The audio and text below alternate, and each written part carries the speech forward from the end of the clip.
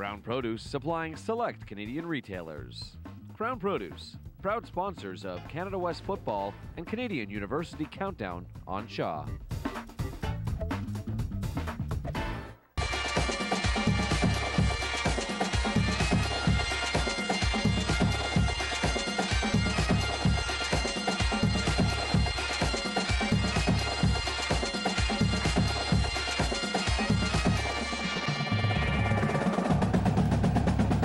And welcome to another edition of Krown Canadian University Countdown. I'm Jim Mullin. Well, it was a blowout bowl weekend in the CIS this past weekend, and to tell you about it, Orville Redenbacher and Colonel Sanders.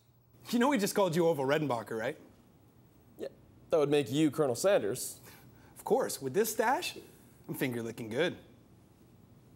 Apologize to the viewers. Original recipe? Extra crispy.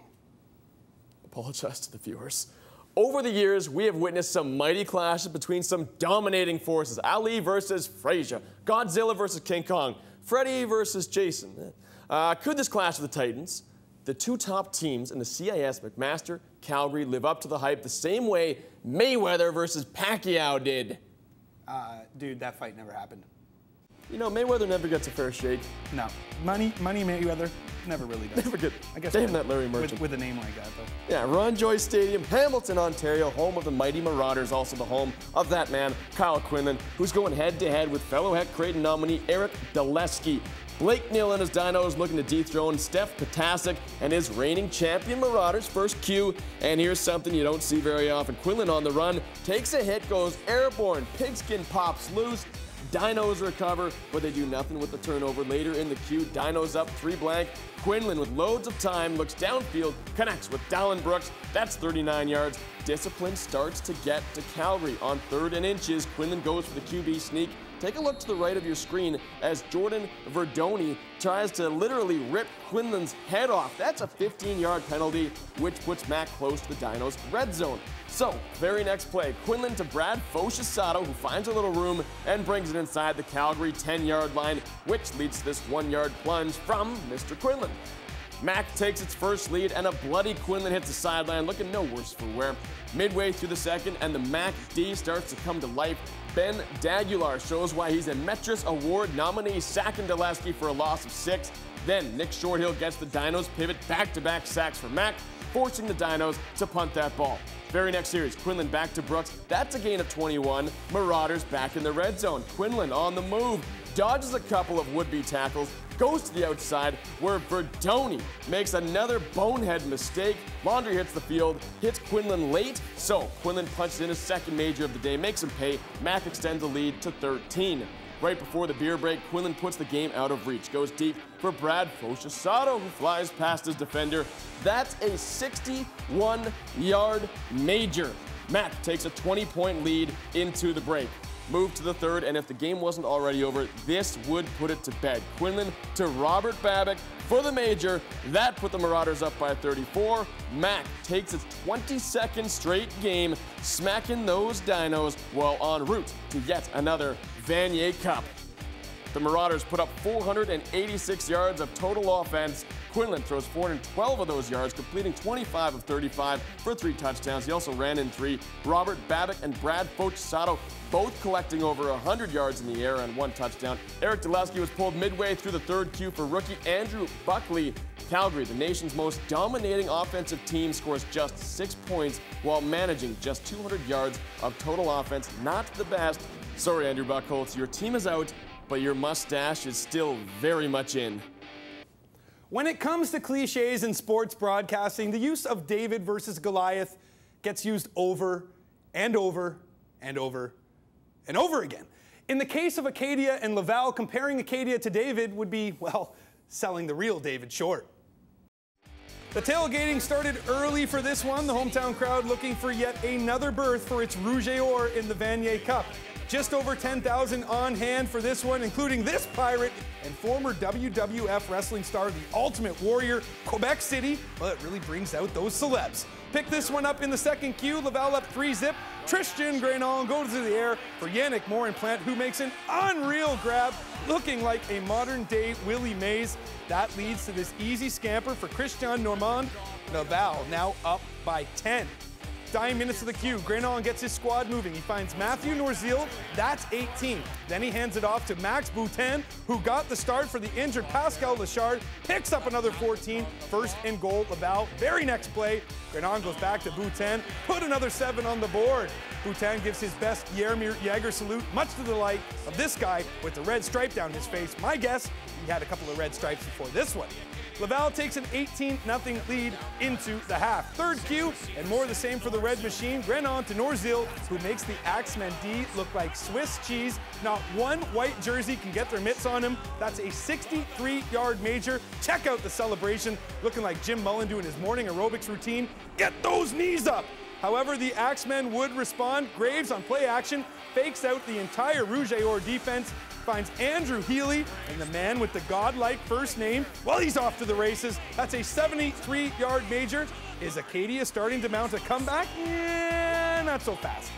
Very next series for Laval, Greene tosses the dagger, pumps a few times, and then airs it out to Julian Bailey in the end zone.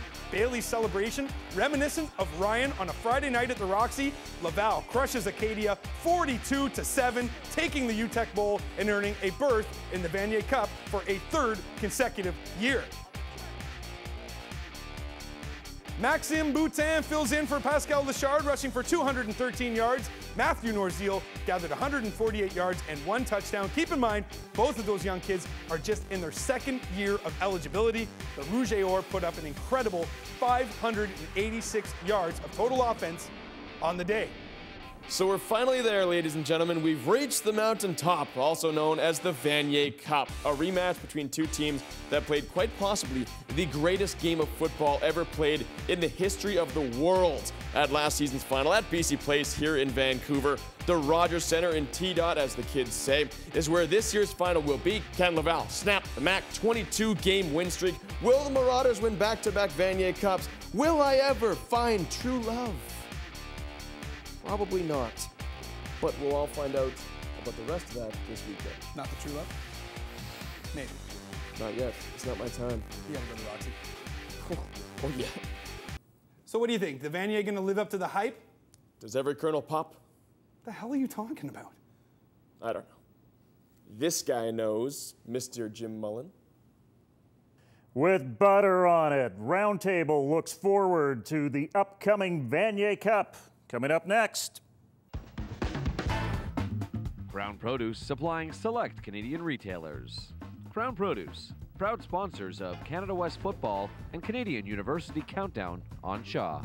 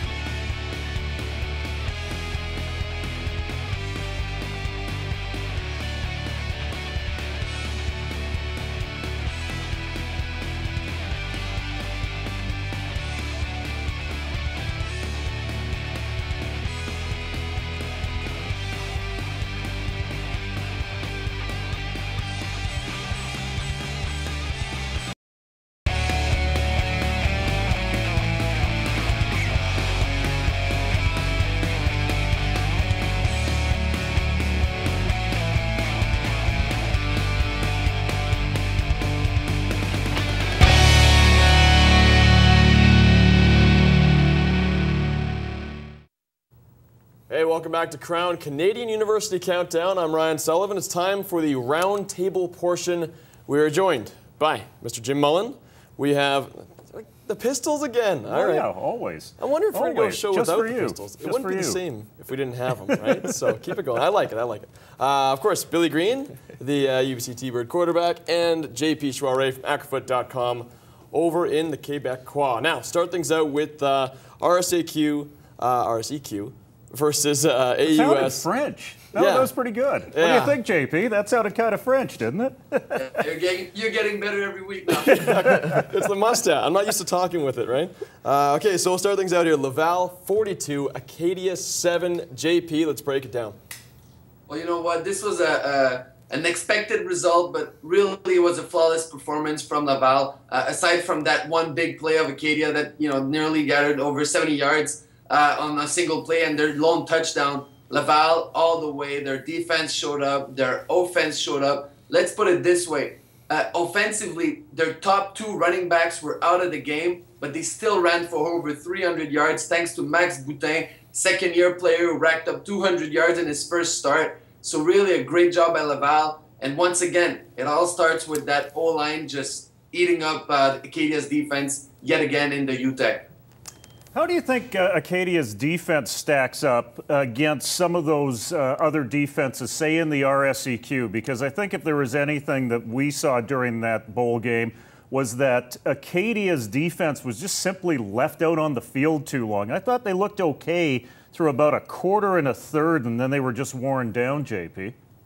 Oh, yeah, I have to agree with you. After one quarter, the score was only 3-0 for Laval, and that Acadia defense looked solid. They were able to apply pressure on the quarterback. The DBs were looking good. But like you said, Acadia's offense just didn't show up, and that defense just wore down thanks to the Laval running game. But really, that defense looked good. Maybe not in the same category as the Montreals and the Laval, but really it was right up there in the top 10 defenses in the country, no doubt. JP, let's touch on the health of Laval. They got dinged up a bit here and there down the stretch. Heading into the Vanier Cup, how are they looking?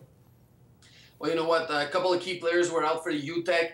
Guillaume Rioux, a captain, a Slovak punt returner, should be dressed for the Vanier Cup. As for the running backs, Pascal Lechard, the leading rusher, is out of the ball game. That is, he got probably a high ankle sprain, so he's out of Vanier. And Guillaume Bourassa, the other running back, game time decision. He's been carrying an injury to his to his leg for all season, so who knows. But right now, for them, Arnaud Gascon-Nadon is full health, and the other O-lines look good as well, so not so much an issue right now in Laval. Now, the good news about, of course, kind of a rematch of last year is that it's in Toronto. This is going to up the numbers huge. It's basically going to be a home game for McMaster, more or less, but there's going to be a lot of people there representing the RSEQ. Oh, definitely. I mean, those Laval fans are so pumped for this game. I've been, talking to a bunch of fans in the tailgate for weeks, and they're just, they already bought their tickets. They're going for that one. And like you said, all the hype surrounding that rematch with last year's finish, everybody's pumped, and we should expect, a lot of fans coming from Laval. But like you said, McMaster still has the edge as the home field. See, now that was kind of what I was thinking when it comes to momentum sort of thing. You beat Calgary, McMaster beats Calgary. I mean, that's a pretty big feat. Calgary has been ranked up there on the big board every single week, and they stomped them. But Laval, I mean, you take out Acadia, it's not really the biggest accomplishment. No offense, Acadia, by the way, but not the greatest accomplishment. Your thoughts on that? You're right. I mean, they had beat them earlier this season by a lower score, but really Laval has just been gaining that momentum these past weeks. Offensively, they look as good as ever. Defensively as well. And but for them, it's that playing, not on their home turf. So that's going to be a big issue for them because they've been solid in these playoffs, but it's at home in front of their 15,000 fans. So they won't have that much of an edge with the field advantage in the Mitchell Bowl. I want to talk about Mitchell Bowl before we run out of time here because this guy made a prediction going into the Hardy Cup about a certain team lacking discipline, and that would be the Calgary Dinos.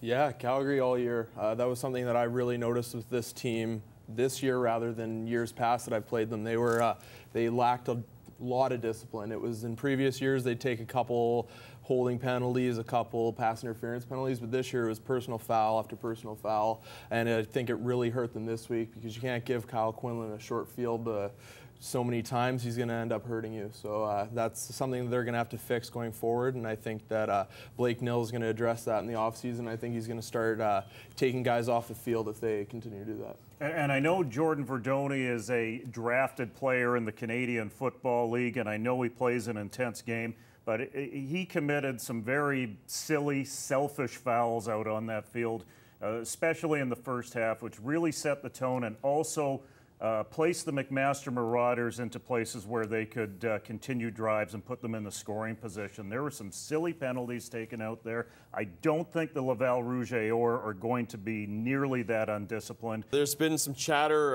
kind of the last few weeks anyhow about the AUS and Canada West kind of falling back. You know, I mean, obviously they're not in the realm at the moment of the Lavals and the, the McMasters kind of representing the OUA and stuff like that. Kind of your thoughts on these two conferences and kind of how far behind they are when it comes to progression.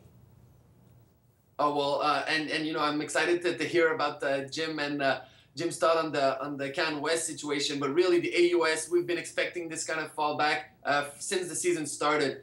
So I thought it was like a three-division CIS country right now. You know, the OUA being the top conference, the RSCQ, and Canada West, I had them at a level playing field. But right now, you know, with Calgary's performance, and I throwing that back up to you guys, but it looks like Canada West is taking a falling back as well. Well, one of the things that I was very surprised about was going to the Canadian Bowl on the same day the Hardy Cup was going on. The Canadian Bowl, of course, the junior championship. And the junior teams that I've seen in the past have been way more physical, a lot larger, a lot more imposing than what I saw of the two best teams in the country between Saskatoon and the Langley Rams. And I think this 5-7 rule, it's hurt the AUS. But in addition to that, it's certainly hurt the Canada West, but it's also hurt the supply chain. Bill, I think you have a lot of players right now that are looking to kind of get into their junior career for about 2 years and get out, and I think that's really kind of cut the herd in half, hasn't it? Yeah, it definitely has. A lot of guys on my team, other guys in the Canada West, they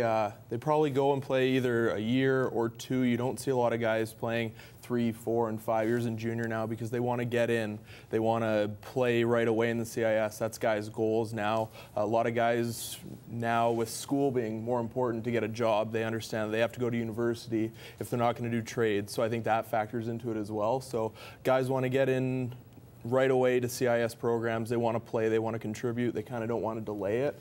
We had, I think, probably 6 or 7 guys on our team this year who played, I think, 1 or 2 years of junior, and in previous years we've had guys with 5 years of junior experience come over to us, so I think times are changing. Well, I think the downside of it all, too, is that you don't want situations like the old Manitoba Bison's team where guys are actually older than professional players. That Manitoba team that won in 2007 was, by some estimates, even older than the Winnipeg Blue Bombers, who were playing 2 days later in the Grey Cup.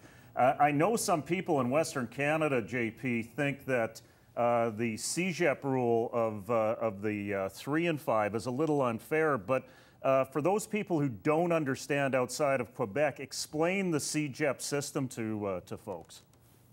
Oh, well, yeah, you know, so there's the 5 years of high school, and then you have either 2 or 3 years in CEGEP before going to university. But that rule has changed as recently as 2 years ago, and that's why there's been some issues with eligibility in the RCQ this year. It's that those 3 plus 5, so it's 8 total years of CEGEP and university. It's not, you know, if you take a year off, you lose a year. So it's 8 years from the moment you finish high school. So moving on, you know, players won't be able to play in their late 20s. When they're going to reach a certain plateau, let's say at 24, 25, that's going to be it for them. Yeah, very interesting. And then, of course, to our viewers at home, we're writing this down, keeping notes, of course. Hopefully they got that, because it is an interesting rule. And like kind of moving forward in the next few years and whatnot, this rule, the eligibility thing, has kind of caught a lot of teams, not a lot of teams, a few teams off guard here and there. A few have been caught by this. Is there a way to kind of make things a little more, for lack of better terms, user-friendly sort of thing, and kind of give the eligibility more of a cushion sort of thing? Or is it going to be a strict rule that's going to hurt a lot of teams moving forward, you think? No, it should get better. And I had a long chat with John Bauer of the RSCQ with that specific matter as a discussion. And really, you know, they're taking this matter really seriously, and they want to simplify things moving on. So we should expect things to get better as soon as next year. Yeah, absolutely. And you know what? We should probably touch on the Vanier. We've touched on the two big games this past weekend. But going forward here, I mean, there's no question the two best teams are in that game from this CIS season. How is it going to unfold? I mean, you mentioned that it's going up against, you know, one of the greatest games of all time, arguably, I suppose. You might as well throw in there. But one of the greatest games. I mean, I watched it. It was fantastic. Your thoughts kind of heading into this game? Both teams do have a pretty good a bit of momentum built up, as we mentioned with JP earlier. Kind of your thoughts on the Vanier? I'm looking forward to a pretty entertaining Vanier Cup, maybe not as much in the entertaining category as we saw last year, because as we know, they've been billing that game as the greatest game ever. But this should be pretty interesting as we approach this national championship, paired up with the 100th Grey Cup with basically a sellout crowd in the two lower bowls. I don't know what JP thinks about this, but I actually think the McMaster Marauders took the Laval Rouge et Or by surprise to one degree or another in that first half. That's how they were able to build that huge lead. I think McMaster held back a few secrets last week in the Mitchell Bowl. Some surprises with the way they moved their linebackers around. Calgary didn't have an answer for it. I'm wondering if on both sides, each of them have a surprise or two that they're saving for this Vanier Cup. JP, do you think that the Laval Rouge et Or are that conventional of a team that they feel like they don't have to put wrinkles into an offense or defense? Do you think that they are a team that think that they don't need surprises, that it's all about execution? Well, you know what? That's a very well-coached team that you have at Laval. And one thing's for sure is they fuel off execution. You know, that's the key to everything. But they will throw a wrinkle or two in there. You know, they had a fake punt 2 weeks ago. This week, you know, early in the ball game, you know, a little out and up. They set up some plays to get some big plays as well and some screen passes. So they will have something to set up McMaster, that's for sure. Billy, when you look at a front seven like McMaster's and you look at a front seven like Laval's, where are the challenges from a quarterback's perspective facing those fronts? I think it's the speed in the linebacking cores. Plessius for Laval is one of the best linebackers in the country, maybe one of the best CIS linebackers ever. He's big, he's physical, he runs fast, so quarterbacks have to be on their game knowing where guys of his caliber are all the time. So Quinlan last year lost him once. He threw a pick six to Plessius. That kind of changed the game for them. For Kyle, he's going to have to know where he is on every play. If they're wanting to execute, Laval's going to execute their game plan to perfection. That's kind of what I've noticed from them over the years. They're perfectionists. They want to go out there, execute their game plan. McMaster's probably the best prepared team. They'll definitely have some wrinkles for Laval Rouge et Or, so it's setting up to be a very exciting game. You're a running quarterback, especially in the offense that you had set up for you this past year. You take a look at McMaster's successes over the last two games. Really, the running game has come from Kyle Quinlan. Do you think he can get away with being the prime running back as a quarterback against the Laval defense? I think it's going to be tough. Last year he showed in the Vanier Cup that he can run against this team, so I think he's going to try. I think this year Laval is going to be better prepared for him to run. I think last year that's one of the things that I noticed in the game was that they kind of maybe didn't pay enough attention to him. This year without top running back, I think that they're going to really focus in on him. They're going to have a lot of game plans to shut him down. JP, same question. It's going to be hard to run against that defensive front from a quarterback position, and the best way to have success doing so is by throwing early and throwing with success. So you can expect Kyle Quinlan to, you know, complete some early passes before taking off. All right, here we go. Now we've set it up. We've given previews. Let's give some assumptions. Let's give some predictions. Here we go. We'll start at the end of the table, Mr. Jim Mullin. Why do you look at me first? Okay, you know what? We'll come down to this end of the table. You know, we'll pay some more long distance here. Unbelievable. JP, what do we got? Prediction, my friend. you know what, we're gonna have a great football game. It's the rematch everyone's been expecting for, and really, you know, I like Laval. They're gonna be prepared, but McMaster is the team to beat, and I believe McMaster will win their second Vanier Cup in a row. I expect Kyle Quinlan to throw yet another fantastic performance, get MVP, get the heck right in, and listen to this. I want him to be a CFL quarterback next season. So I'm rooting for both teams for a good game, but I want Mac to win for Kyle. There you go. I agree. I think Laval is going to come out. They're not going to fall behind like they did last year. I think it's going to be another game down to the wire, but I'm taking Kyle Quinlan at the end. I want him to have the ball if I'm a coach. Game's in his hands, tie game, down 6, down however many. I trust that he's going to get the job done, and they're going to come probably maybe a 4-point victory for McMaster.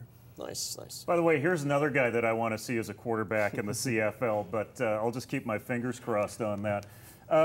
I made a prediction at the start of the year in the CIS blog, and I'm going to have to stick with it, even though I agree with the potential for Kyle Quinlan's dominance.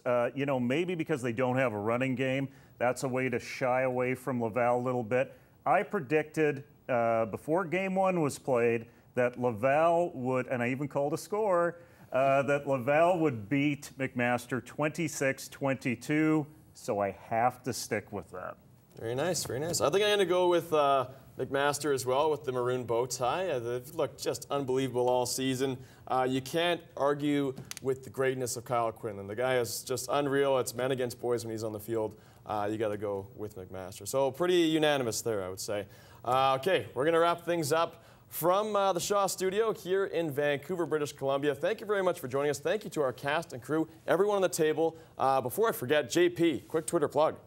Yeah, guys, follow me at JP Shoiry and on acrofoot.com for extensive Vanier Cup coverage. Looking forward to see you there, Jim. There you go. Looking forward to reading those tweets. Great job, as always. Okay, so for Billy Greene, UBC quarterback here in studio, Jim Mullin, Andrew Wadden, who's not around anymore, but he did a great job a little earlier. Thanks again from the Shaw Studio. You can find us a few different ways through social media, facebook.com/CIS on Shaw. You can find us on Twitter at CIS Countdown. And of course, if you'd like to get behind the mustaches, donate.bccancerfoundation.com/CIS show. Thanks again, and we will see you soon.